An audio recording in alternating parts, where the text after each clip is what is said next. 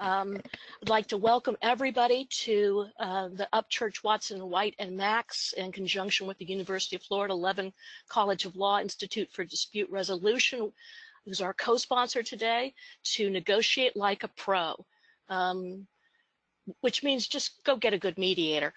But if that fails, we're going to try to give you some tips and some insights into what we do and why we're doing them, so that it can be a much more productive process for you as well.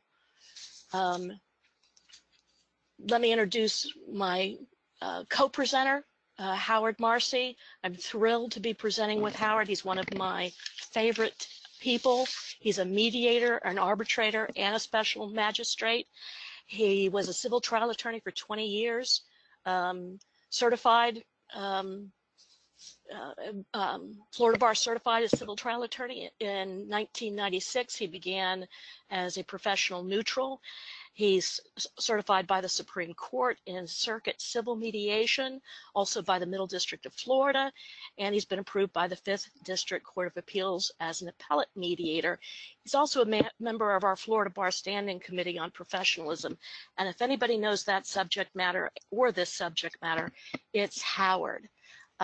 I am the co-presenter. My name is Kimberly Sands.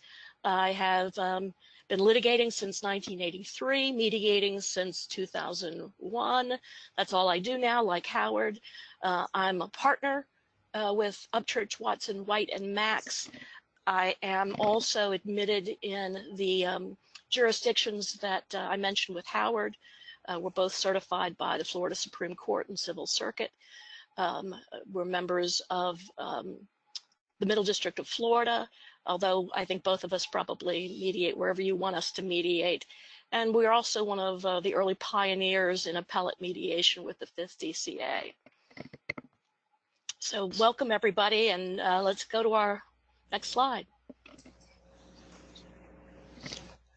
Those of you who have attended a lot of mediations have probably noticed that some negotiators consistently get better results at mediation. Now, Kim and I are going to suggest to you today that there's a reason for that. These negotiators exhibit a high degree of professionalism. They have learned either through trial and error, or maybe just intuitively they already know that professionalism matters.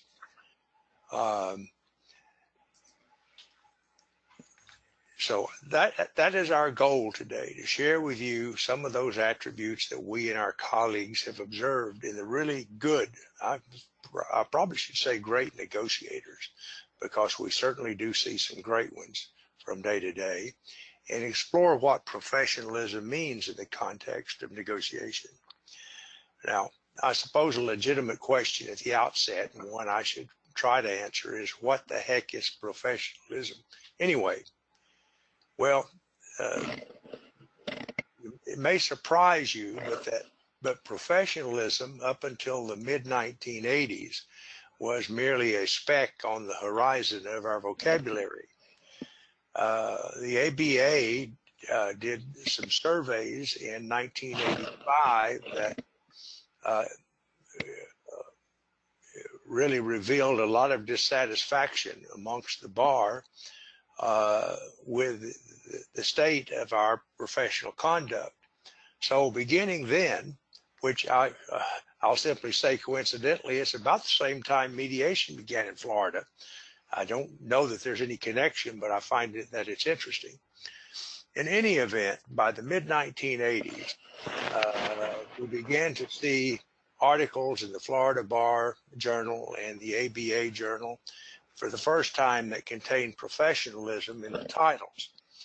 And one of those early ones was a 1988 article by William Reese Smith, who was president, I think, at the time of the ABA, and he put forward three characteristics of professionalism: character, competence, and commitment.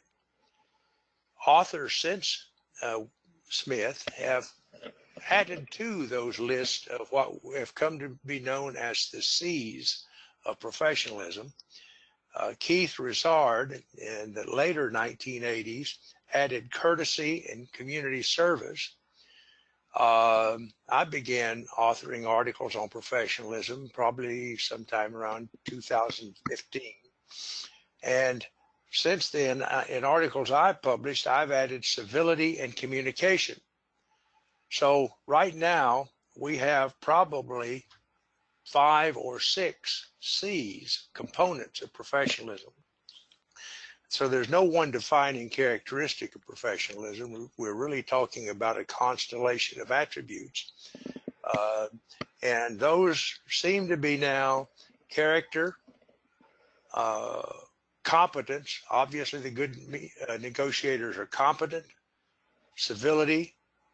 You're going to see the good negotiators are almost without exception civil. Commitment. They're committed. They're good communicators. Community service probably falls a little bit outside the area of negotiation, but certainly there are 5: character, competence, civility, commitment, and communication. All of these do matter in negotiation. Kim and I have received, with Kathy Klasny's assistance, some pre-webinar questions. What we'll try to do today is, to the extent that the content of the seminar doesn't automatically answer those questions, what we'll do is maybe answer some of them directly. The Florida Bar's preamble to a lawyer's responsibilities has 3 statements that I think pertain directly or indirectly to negotiation. The first, as a negotiator or lawyer seeks a result advantageous to his client, but consistent with requirements of fair dealing with others. The key there, I think, being fair dealing, and we'll have more to say about that. Secondly, in all professional functions, lawyers should be competent, prompt, and diligent. There's that competency C of professionalism. And then a lawyer should use the law's procedures only for legitimate purposes and not to harass or intimidate others. The truly effective professional negotiator knows, almost instinctively, I would suggest to you, that she doesn't have to be disagreeable in order to disagree. Negotiation, in the final analysis, is persuasion, and you don't persuade by intimidating, badgering, shouting, insulting, degrading, or doing battle. When mediation first began in the mid-1980s, I was a practicing attorney, and the opening remarks in mediation were generally referred to as an opening statement, more closely resembled a closing argument at trial, and were often referred to as a dance of the peacocks. We've come a long way since then, and I find that lawyers have improved in their approach to negotiation and mediation.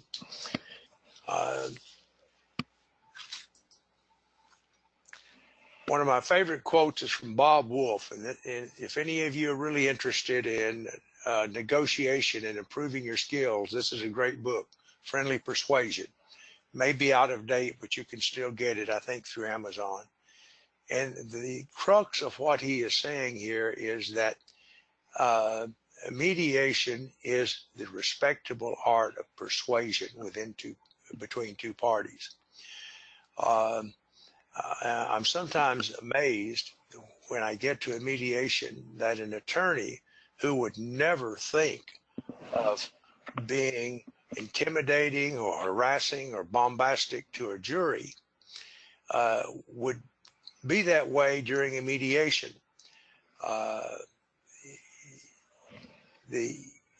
Certainly, you have to persuade, if you're in a negotiation, particularly in the mediation setting, you've got to persuade the other side to listen to you. You've got to persuade them that you're worthy of being heard. You've got to persuade them that your situation and your problem is worthy of their consideration. You've got to persuade them that it's in their best interest to make some compromise and to explore. So if we think about negotiation in terms of persuasion, we're halfway to being a professional.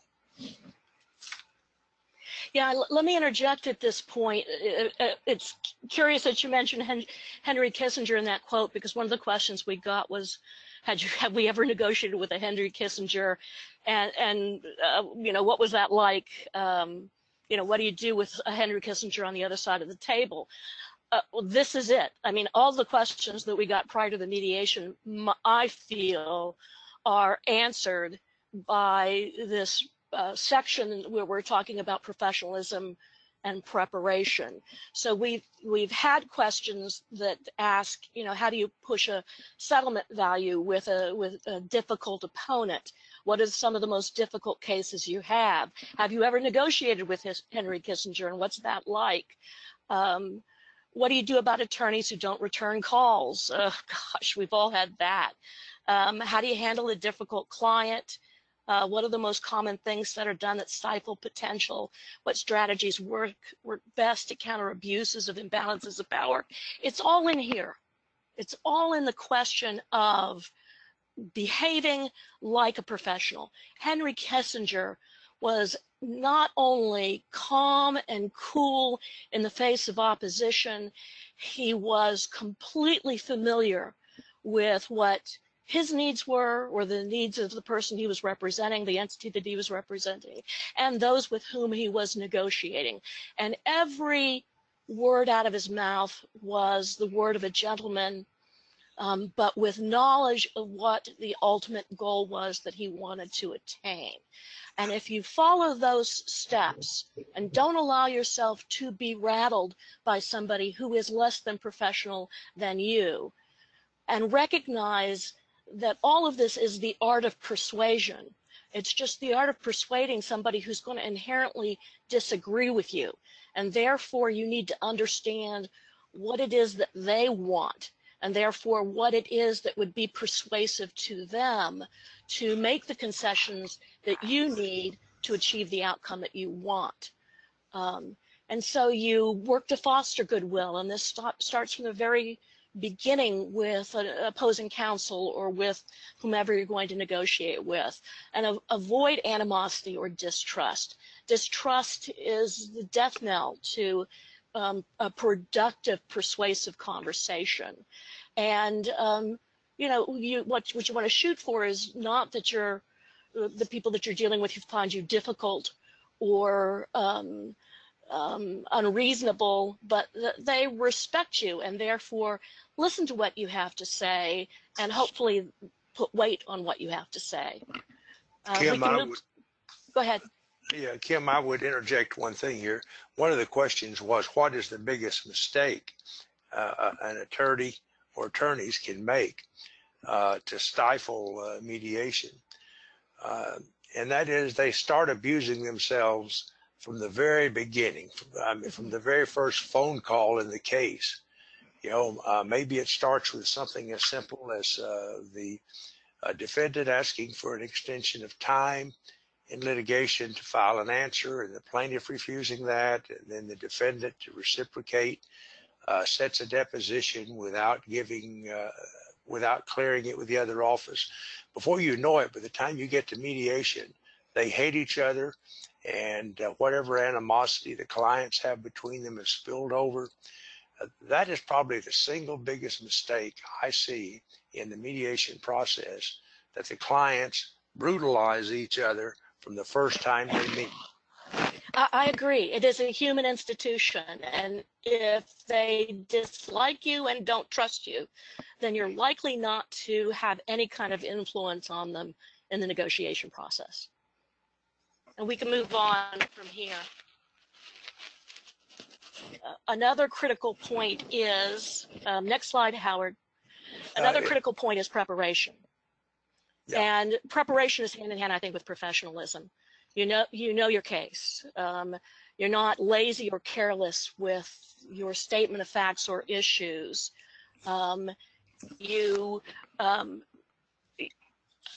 you're preparing your adversary and you're informing your client so that there are no unreasonable expectations and hopefully there are no surprises. And again, this comes to how can I be successful in mediation? All of these things are the stepping stones toward being successful. Decision making may not turn on a dime for your opponent. They may need to have the information necessary in order to make good decisions.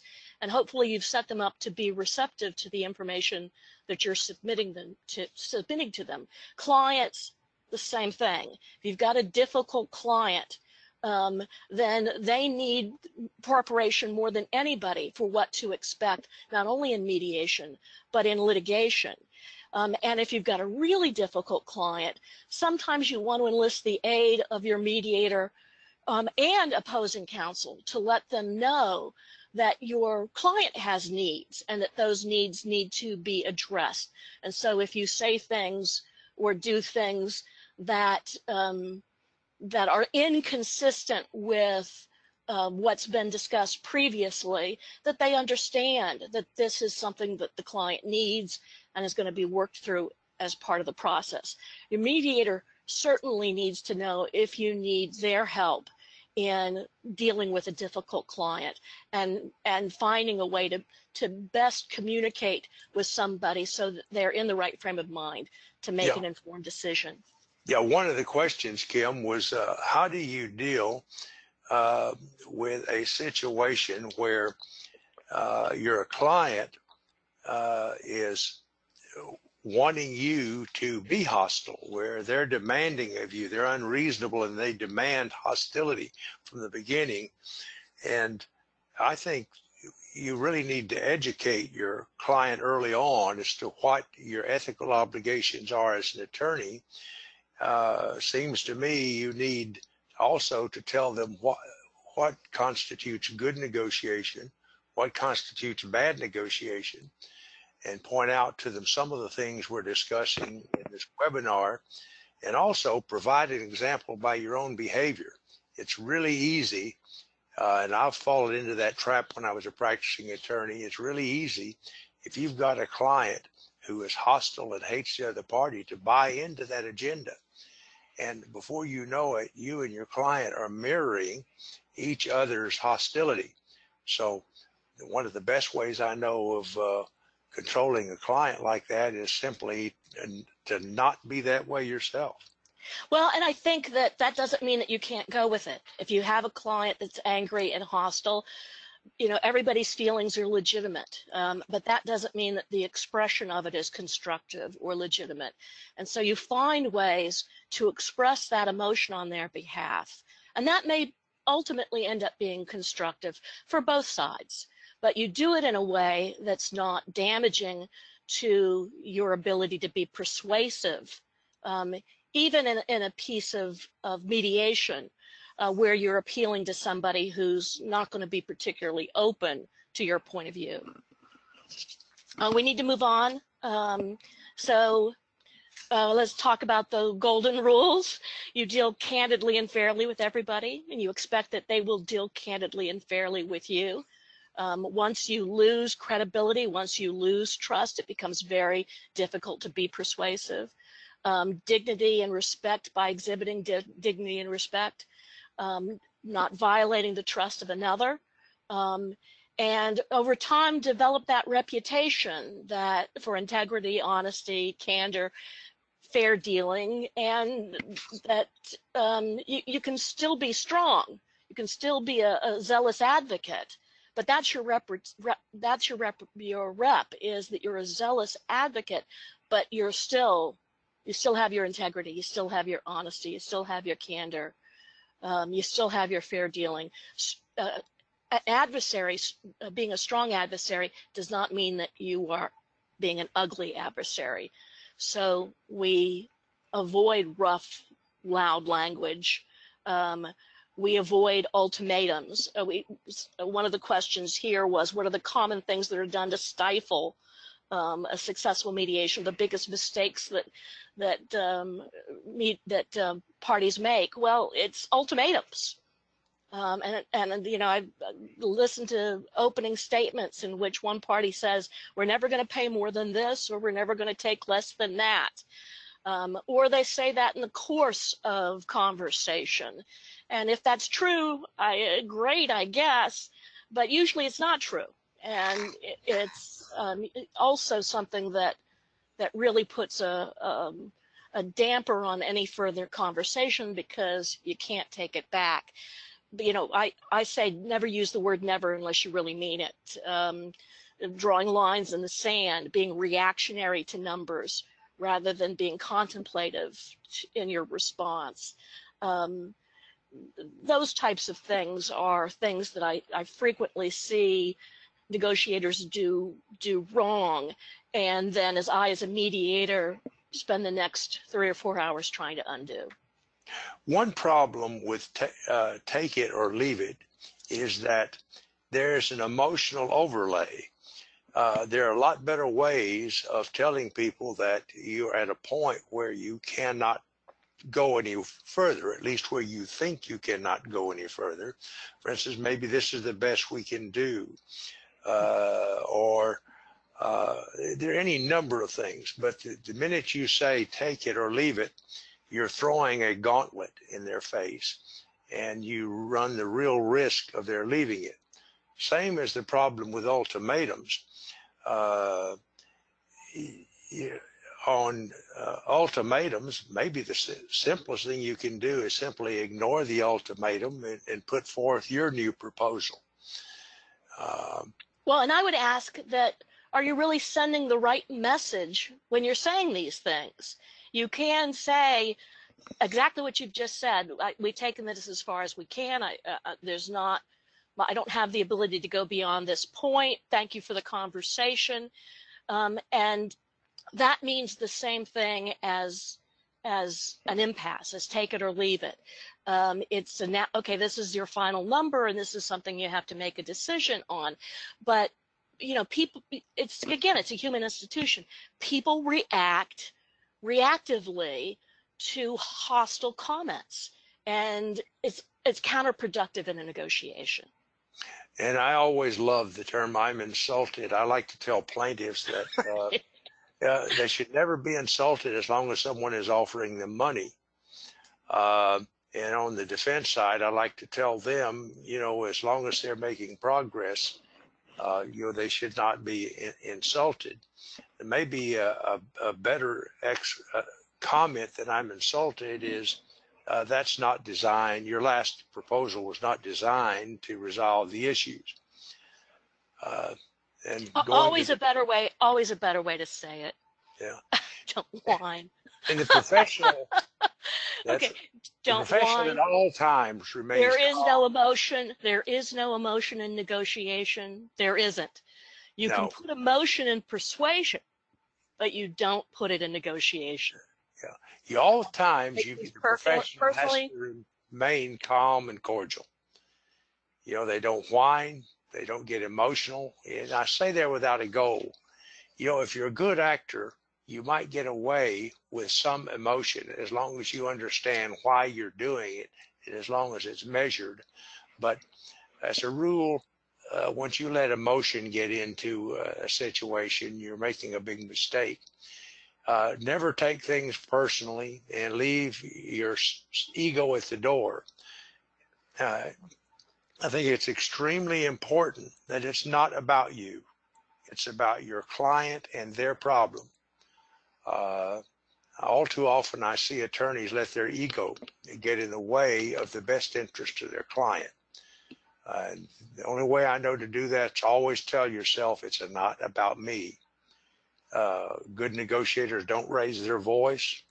Some of the very best negotiators I deal with never raise their voice. In fact, I've noticed a very interesting tactic on their part. When somebody else starts raising their voice, they lower theirs. There's something about that. All of a sudden, things de-escalate to match the tone of the lower voice. It's amazingly effective. It's effective for mediators and attorneys technique. they're always working to cultivate a spirit of cooperation, and they always exhibit compassion and acknowledge the human side of the problem. In opening remarks, it may be as simple as, we know you suffered a horrible loss. There's no way we can begin to totally understand the effect this has had on you, but we have to share with you today, part of the problem we face. So those are all very helpful.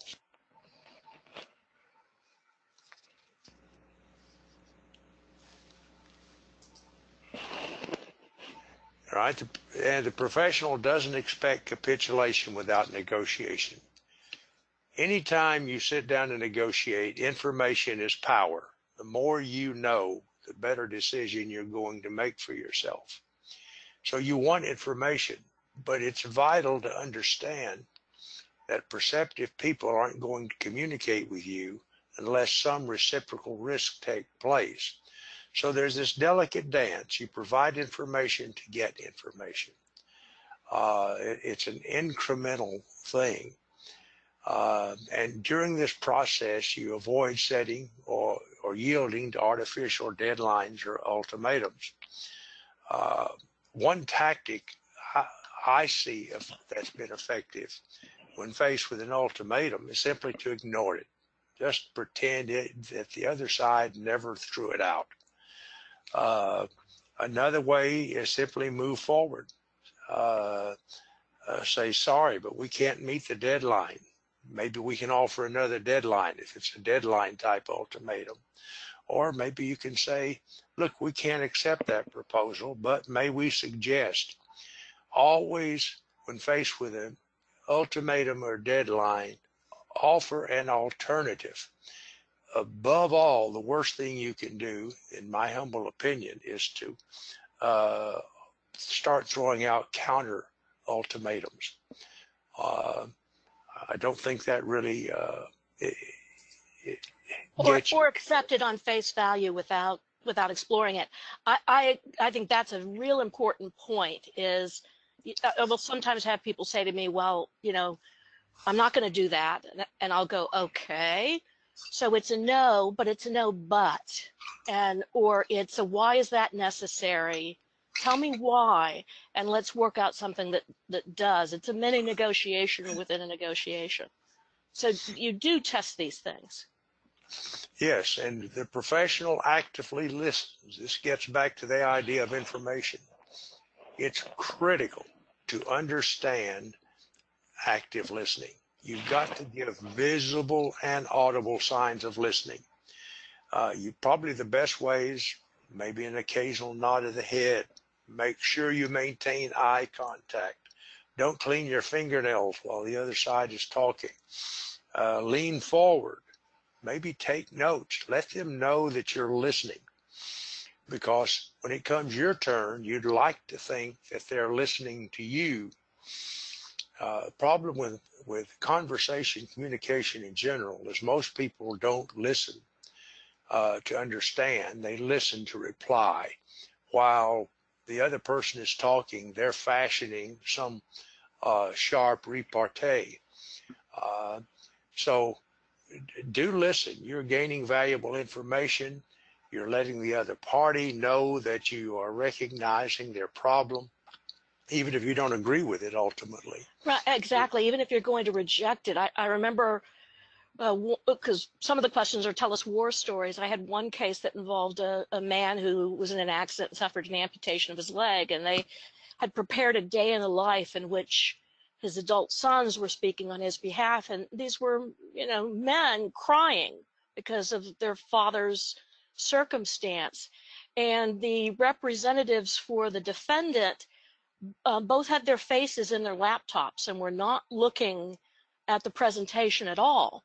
Well, whether their client's liable for that loss or not, this is a human being who suffered a loss, and he needs to make sure that the other side understands, so that even if the other side rejects what he has to say, they've at least heard it and taken it into consideration.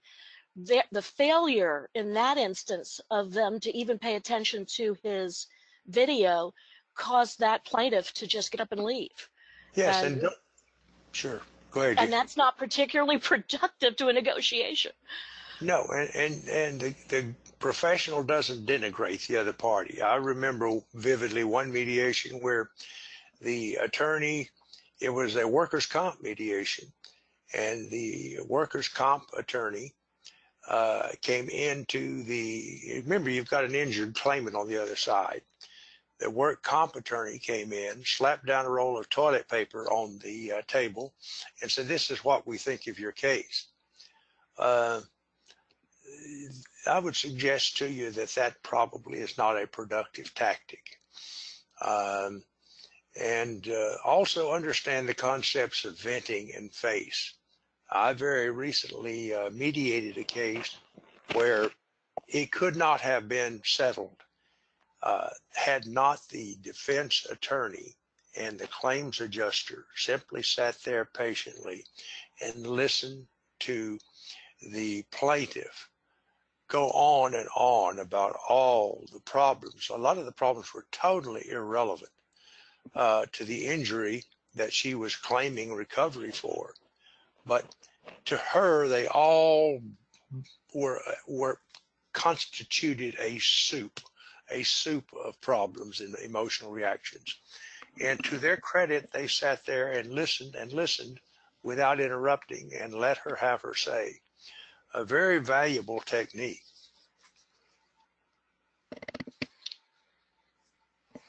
Yeah. So I think we need to speed it up a little bit. So obviously the role of the mediator is not to twist anybody's arm or beat up anybody, but they do need to facilitate the identification, discussion, and evaluation of issues.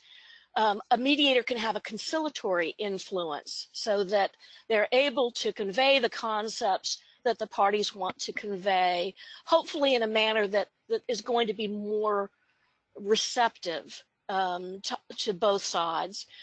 They want to foster that communication between the parties. And they're bound by the ethical constraints that necessitate that they be absolutely neutral in the presentation of that information. A professional, and this is a mediator or an attorney, avoids overstating or misstating, overreaching, and thereby losing credibility. Knows who's making the decisions in the other rooms. This is vitally important. Who's your audience? Is patient with other people's foibles and with the pace of negotiation. Don't brag or gloat. There's no winners or losers. Every mediation should be a win-win. You should certainly be gracious if you achieve an outcome that you prefer, because then you're going to negotiate probably again with the same set of players, and you're not going to want that bad taste in their mouths. Don't burn bridges with regard to future negotiations, and I love this. Resist those uncontrollable urges. You know what they are. You need to resist them. Another one of my favorite quotes from Herbert Cohen's book, You Can Negotiate Anything. He makes a distinction between intellectual and visceral opponents. In summary, without reading it, the intellectual opponent you can deal with on an intellectual level. But once you make a visceral opponent, that he's an emotional adversary, he disagrees with you as a human being. So I think Herb Cohen's advice there is good. Avoid making a visceral opponent the way you would avoid a contagious disease. We're going to go now into we're shifting gears a bit. We've been talking about probably the first 4 components of professionalism. Now we're getting to competence. we're going to discuss with you some of the basic tools of negotiation that really good negotiators know how to use. They're anchoring, crossing the zero line, numbers of semaphore, arithmetic breakpoints, break lights, brackets, risk analysis, the end game. We're going to go through these one at a time, and beginning with Kim. Yeah, anchoring. I love anchoring. Conceptually and in application, but you have to know it when you see it. I'm going to go a little off slide at this point. Let me define anchoring for you. It's a cognitive bias. It's been demonstrated by research that describes a human tendency to rely too heavily on the first piece of information that's offered when making decisions. And in this case, we're usually talking about numbers, a demand or an offer. And it's so powerful that even random numbers have been shown to influence the numbers that someone will go to if they don't have any other information to base a conclusion on. So information can be key to this. When you're making an anchor number, it occurs when individuals use that piece of information to make subsequent decisions. And once an anchor is set, other judgments are made by adjusting away from that anchor. And there's a bias towards interpreting other information around that anchor. So, for example, an initial price offered for a used car can set the price for the rest of the negotiations. And so any prices in the initial price seem more reasonable. And we've all experienced this before, where you have a new car that the sticker price is, $50,000, but we got it for 48, so we think we got a deal. Well, whether you got a deal or not really depends on what you could have gotten that car for. And that's the basis behind anchoring. You establish an initial high number or low number as a reference point that makes other numbers seem much more reasonable and acceptable. Now, whether it's we talk about, let's see what I've got on the slide here. Yeah, okay. So whether a defendant goes first, in what we do, that's typically not what happens. It obviously can happen. A defendant can throw out an initial offer, and that can become the anchor number. And it works the same way as a demand does as an anchor number. We measure success in relationship to that number. But it depends on how much information is available to you. If you want to make a first offer in negotiation, you need to assess first what your best alternative is to a negotiated agreement. We call it BANTNA. BANTNA in some instances may be, this is not where I'm going to make my best deal, I'm going to go on to the next car dealership. It's a little bit more difficult in litigation, because in litigation there may not be a better alternative to negotiated agreement. We're talking about litigation. And if all the factors indicate that in relationship to the demand or the offer, that your best alternative does lie with litigation, that's the direction you go. But you have to determine at what point that is. So in negotiation, we talk about target numbers and then the reservation point, which is the point of indifference between accepting or rejecting a deal and pursuing your better alternative to a negotiated agreement. So what you want to do is estimate your better alternative to a negotiated agreement, your target point, your reservation point. And with that analysis, you should get a zone of possible agreement, call it ZOPA. And that's a range of options that one hopes will be ultimately acceptable to both sides. But you can see from that one anchor number, you've produced at least 3 of the other numbers, which is a target number, and then the reservation number from which you could go either way. You could go with what's being offered by the other side, or you can say, no, let's just turn this over to the fates and litigate. You want to do that same analysis for your adversary as well. And this is where information is key. The more information you have, the better you are in assessing what your number is and or series of numbers, and what their number should be. And that will end up giving you an idea of what the PowerPoint, I guess, the anchor point is going to be. And this is important because there's a midpoint rule, and the best predictor of a final price deal is the midpoint from the first semi-reasonable offer and the first semi-reasonable counteroffer. And so as you're doing this, the idea is the anchor point that is the closest to the reasonable, credible resolution, the reasonable, credible outcome before you reach the Bantam number, which is, I'm just going to litigate this, is more likely to prevail than the number that is further away. This creates, hopefully, a tendency to be realistic about what your negotiated number should be. Now, I realize that's a lot jammed into a very small section. Let me give you an example. A great anchor number I saw was a plaintiff had evaluated what they thought the case was worth, and that had several components to it. And then they evaluated what their attorney's fees were to get to that point. Then they evaluated what they thought the defendant's attorney's fees would be to get to that point. Then they calculated it over time and added interest on it, and whatever else they could throw into the mix that would come up with this total number that, if we follow this through to the end of time or the end of litigation, this is what you're going to be in for. This is what the other side is going to be all in for. That's your anchor number.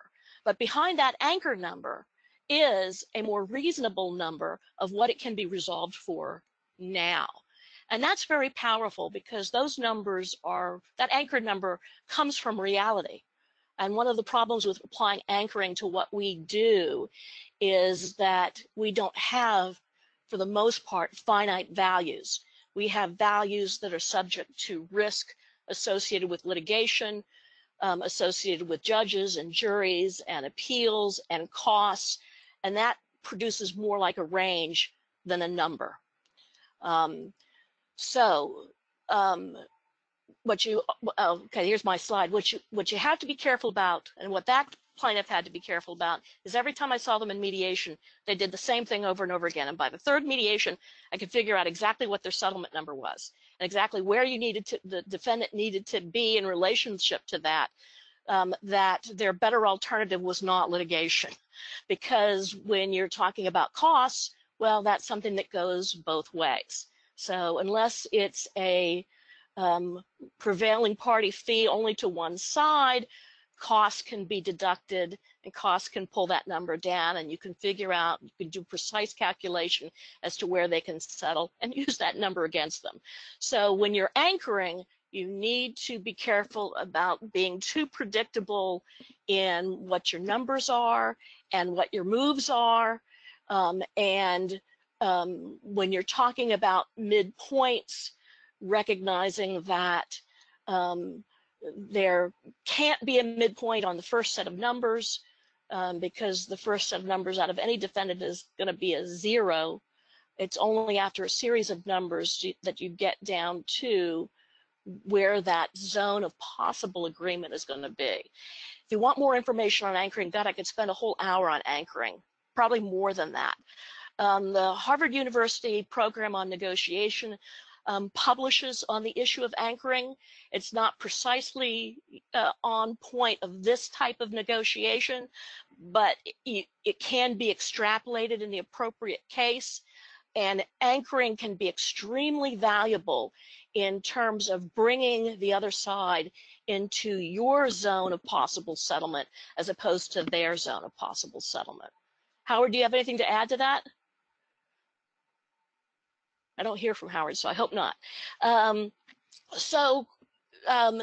interesting scenario in anchoring is when there's a claim and a counterclaim, and they have values that put you on either side of that zero or walk away or wash out moment.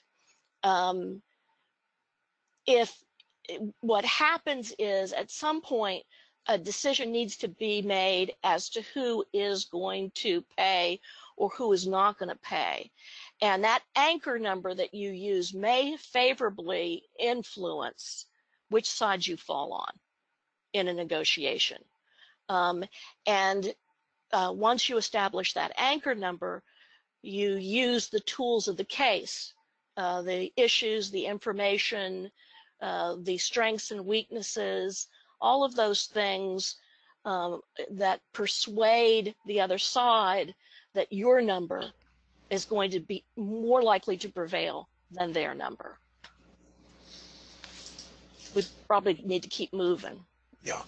All right, the next subject is numbers of semaphore. Those of you who have seen the old naval movies, you have the guy with the flags on deck waving the flags into different positions, sending signals to the other ship. Well, numbers, as we're trading numbers in a negotiation, numbers are just that. They're signals. The worst thing you can do is be the drunken sailor and send signals that have no signal value at all. Because, as Kim just discussed, anchoring, if the defendant starts at 0 and the plaintiff starts at 100,000, and the parties are going to be looking at a midpoint, whether it's real or whether it's imaginary. And obviously, between the first two anchors, the midpoint probably is not going to mean a great deal. But as each party sends a number, they ought to be trying to send some signals. If the defendant is resisting moving in big increments, then that may be a signal that to the plaintiff that, look, we can't get anywhere near where the arithmetic midpoint is in this case.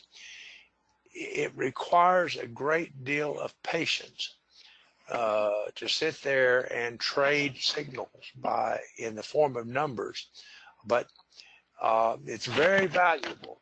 What a lot of people I find don't understand is the value of the time effort investment. When I go to purchase a new vehicle, I have a firm rule. I never purchase that vehicle at the first visit to the dealership. I rarely purchase the vehicle until I've had 3 or 4 phone calls with a salesman, because the more time I can make them invest in the process, the harder it is for them to walk away from a deal at the end of the day. And the same is true with any negotiation, whether it's within or without mediation. Do always remember, though, that midpoints can be deceptive, particularly in the early stages, because the parties may have chosen, probably will have chosen anchors that don't really give a true signal of where they're going. Let me add to that. That I've had in mediation people say to me, well, I don't want them to know where I'm going, which I thought was the most outrageous statement I'd ever heard in my entire life. You do want them to know where you're going. You probably don't want them to know what your last and best number is, but you do want to chart a course so that the other side can see where you're going. At the same time, you also need to be capable of and sensitive to their signals. If they're repeatedly rejecting what you're putting down, you need to look at what they're saying and see whether there's any ability to find common ground by adjusting whatever it is your target point may be. So you don't want to send false signals at all when you're negotiating with somebody, because you will get a result that veers off in a completely different direction.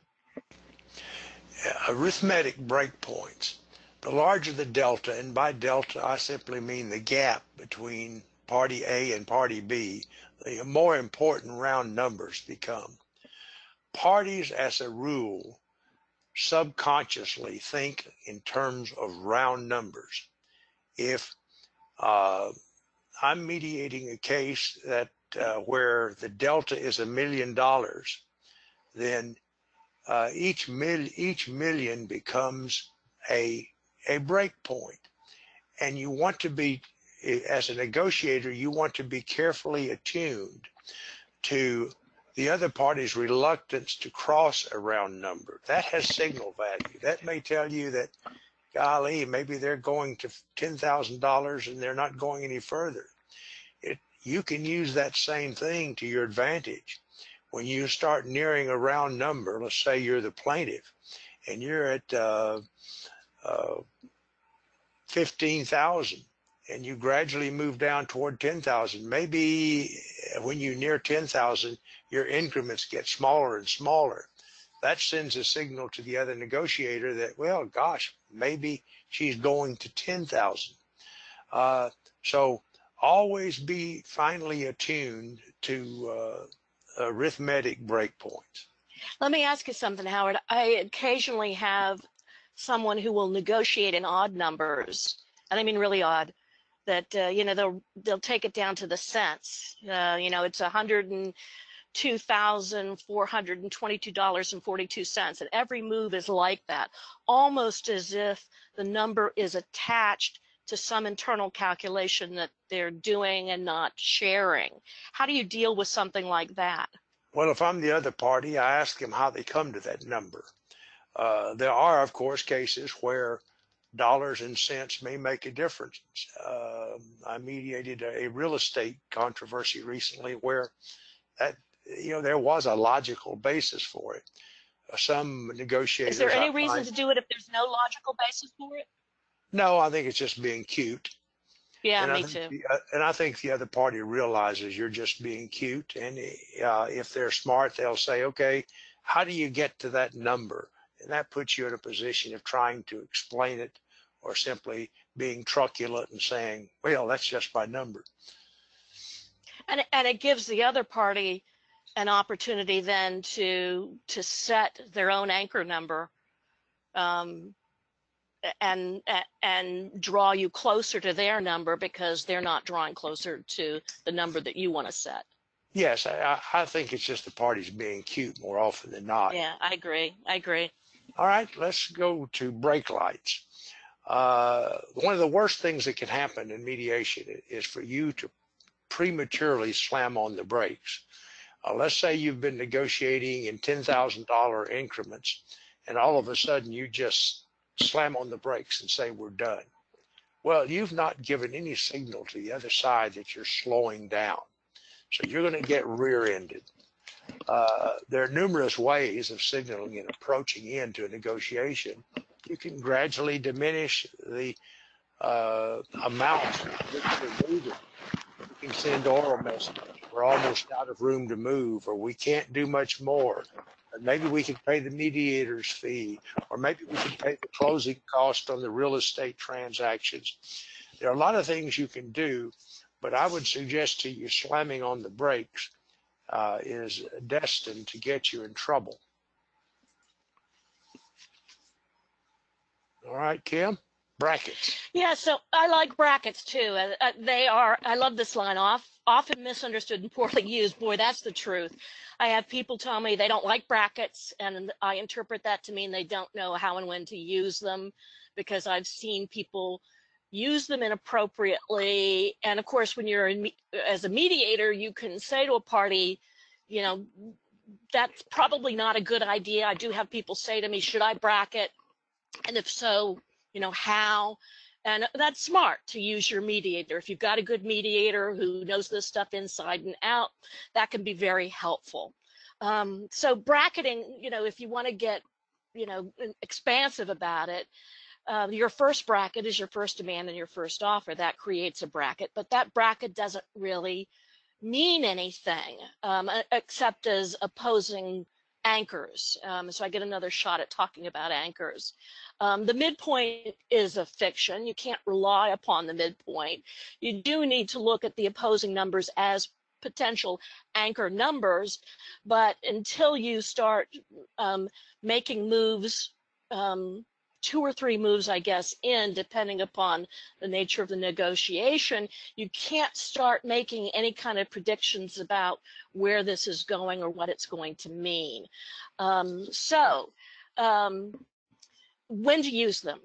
I think that if parties are negotiating effectively by responding to each other's offers and demands, there's absolutely no reason to resort to a bracket.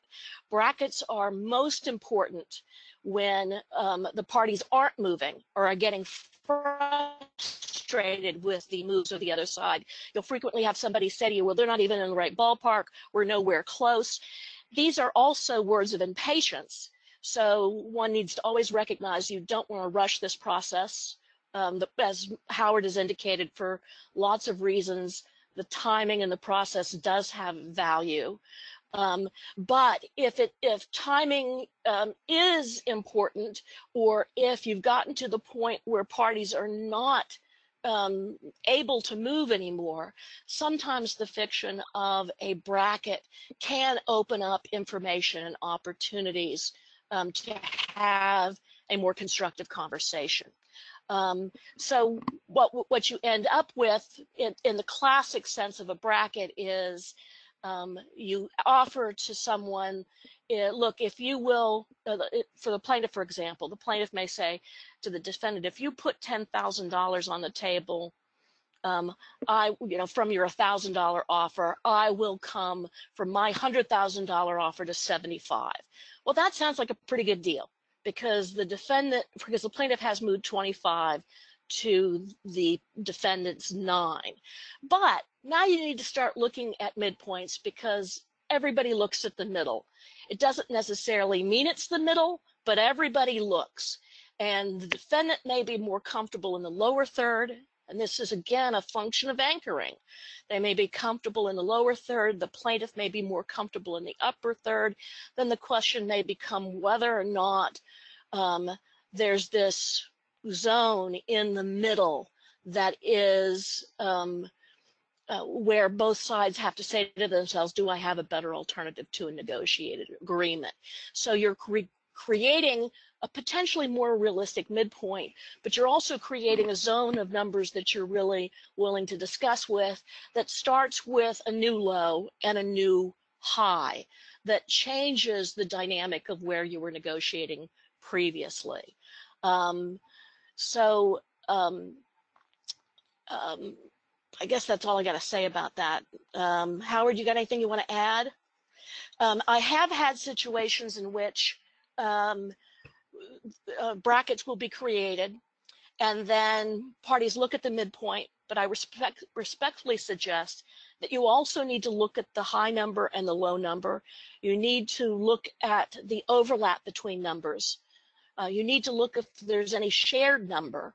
You can look at midpoint to midpoint, and as you're looking at comparing brackets that come about, they may, well, one, the bracket provides information, but two, it may provide new opportunities to communicate with each other about where a case can possibly settle. And that can be invaluable in a scenario in which neither party wants to get out of their zone of comfort, and yet they still are both highly motivated to settle the case.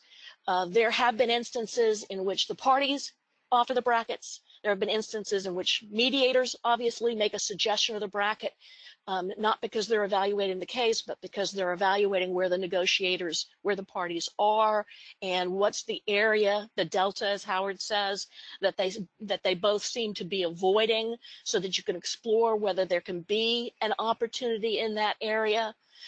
It expedites the process and eliminates those baby steps. I've had mediations that have had 100 moves in them, and then some that have had 3 because they went to bracketing, and it moves things along real fast, relieves negotiation fatigue.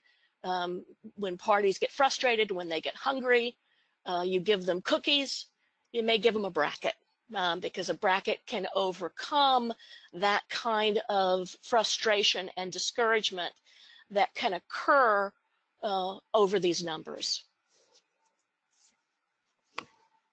We got some Okay, so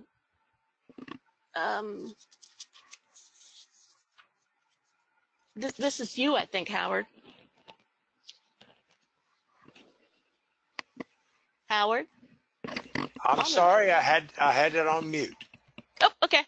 Okay, let's talk about some bracket disadvantages. One disadvantage rises from poor timing or unsophisticated usage. If you start using brackets too early, you can diminish the psychological impact of your initial anchor. Also, if you start it too early, you can reduce the effectiveness of the time effort investment tool. Another disadvantage to brackets, if improperly used, is you can fail to understand the signal being sent. For instance, you may have one party who is sending a bracket that points toward a midpoint. The other party is sending a bracket that points merely to a range. So there is a real tendency there to misunderstand one another. Biggest problem is a failure to incentivize the other party. For instance, a good example, let's say the plaintiff started at 500,000, defendant started at 50,000. After 2 or 3 hours, they've gotten to the point where the plaintiff's at 350,000, defendant's at 75,000. So the plaintiff starts with the bracket and says to the defendant, we'll go to 345,000 if you'll respond at 250. The problem with that is the plaintiff is only offering to move $5,000, but is asking for a $175,000 move from the defendant. Obviously, that does not offer the defendant any incentive. So you have to make certain that whatever bracket you put out incentivizes the other party. Yeah, and this is where a good mediator can come into play, because mediator has the advantage of being in both rooms and can help the parties not only decide when it might be appropriate to do a bracket, but what might be the most effective bracket to do to accomplish what they want to accomplish. And the mediator doesn't need to know what numbers you're trying to get to, but the mediator does have some sense of the numbers that are needed to incentivize the other side. In mediator brackets, you need to be very careful how you communicate these things. In any brackets, I'm careful how I communicate them, whether I'm doing it for a party or as a mediator number. You want to make it clear that this is a number in exchange for a number, and who is going to go next. So you want to establish that process up front. Now that's kind of like ultimatums. It doesn't mean that the other party can't switch it on you. They can say, yes, I accept your bracket, but I want you to go next. And that's something that has happened to me before, and sometimes it works and sometimes it doesn't. But it's an opportunity to communicate, again, more information about where a party may rest within that bracket based upon who's going to go next. When I do my mediator brackets, I will typically do it on a sheet of paper and make it confidential, and that I don't disclose it unless I have 2 yeses to having a conversation between that bracket, and then I get to decide who goes next. So there is no magic to the midpoint. There is no preference for a midpoint. There's just a low number and a high number, and whether or not we can reach those numbers on either side and consider a conversation in between those numbers. And again, that addresses the risk that we're talking about here, that if the mediators misread the center of gravity between the parties, one party may feel overly encouraged by that. You certainly want to avoid that when you create the bracket. And that's one of the reasons why I do it confidentially, and why you may leave it to chance as to who gets to make the next move. So we talked about this, I think. I think we probably did. You have to, the bracket needs to incentivize the other party. It also needs to say something about where you want to be. You need to be in a position, even though the midpoint may not be it, you need to be in a position to recognize that you're probably telegraphing a midpoint to somebody, and you need to be reasonably comfortable with that concept. In some instances, you may be actually telegraphing any number within that range as being possible, and you need to be comfortable with that concept. You need to make sure you know what you're communicating. And you can't unring that bell once that that zone is out there. Even if it's not accepted, it's out there. Now, I frequently tell people you can go back to the number that you were at previously, and that's certainly true, but the bracket is still remembered. The midpoint is still remembered. The midpoint, though, can be very deceptive, and it can be the easiest way to pull the rug out from underneath somebody is if they go along merrily, relying upon that midpoint without testing those numbers within the bracket to see if the midpoint really has any meaning, or whether we are now dealing with anchor numbers in which there's meaning for the defendant in the lower third and there's meaning for the plaintiff in the upper third, and there is no meeting of the minds in the middle. Okay. Then and I think we can move on. Reading re-bracket proposals. I like to think of brackets as a dance. And if you need to make sure you're not doing a waltz while the other party is doing a samba. So how reliable is your opponent? Is your opponent signaling with his bracket a midpoint? If so, do you think they're flashing a midpoint higher than where they really want to go, or lower than where they really want to go? So what does their midpoint signal? Are they simply sending you a range? That is, we'd like to negotiate between 100 and 200,000, but that doesn't necessarily in all cases mean that they'll go to 150. Does it make a difference whether the brackets are being proposed by the mediator? What's the source of the bracket? Above all, beware regressions of the midpoint. That's true even if you're trading straight numbers. Some parties will put out a bracket without realizing that the midpoint is actually a retrograde movement from the last number they put on the table. And above all, it's important. The midpoints in each bracket are important, but the midpoint of the midpoints is even more important. For instance, if one bracket is 500, 200, let's say that's the plaintiff, the midpoint's 350,000. Let's say the defendant has put out a bracket of 300,000, 100. The midpoint is 200,000. The more important number than those two midpoints is if you add those two together and divide by 2, the midpoint of the midpoints is 275,000. That may be a better predictor of where this case is headed. Yeah, I agree. Or I do like to think of these brackets conceptually the way I think of anchor numbers, which generally would translate to keep it simple, that the defendant is more comfortable in the lower third and the plaintiff is more comfortable in the upper third. And then you test to see whether those principles are true, because it may be that the defendant is willing to go to the middle or higher, and vice versa. You have to recognize that there's multiple assumptions, and you need to test to find out which one is true.